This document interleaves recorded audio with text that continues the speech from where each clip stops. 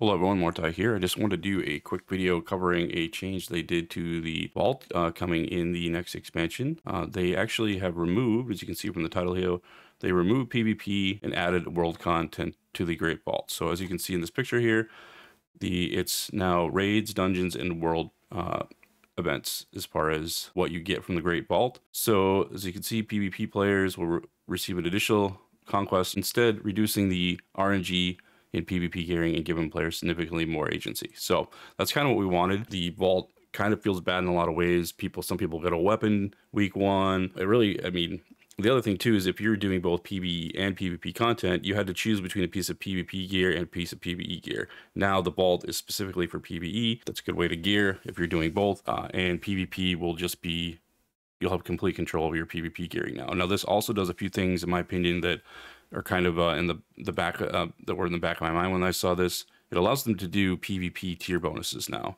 specifically off of vendors, and we don't have to worry about the catalyst anymore. I'm assuming maybe that will be a thing.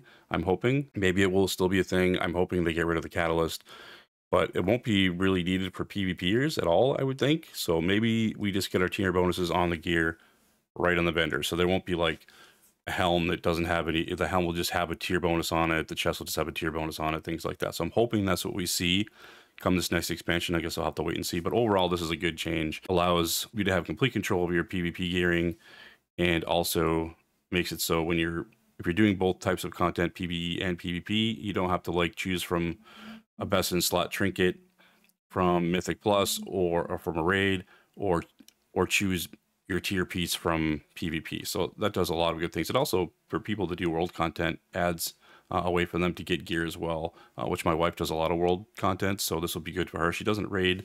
She doesn't raid or do dungeons really at all, especially raids. So this is a good way for her to kind of fill her vault up every week. So that is a really cool thing, and I'm glad to see that.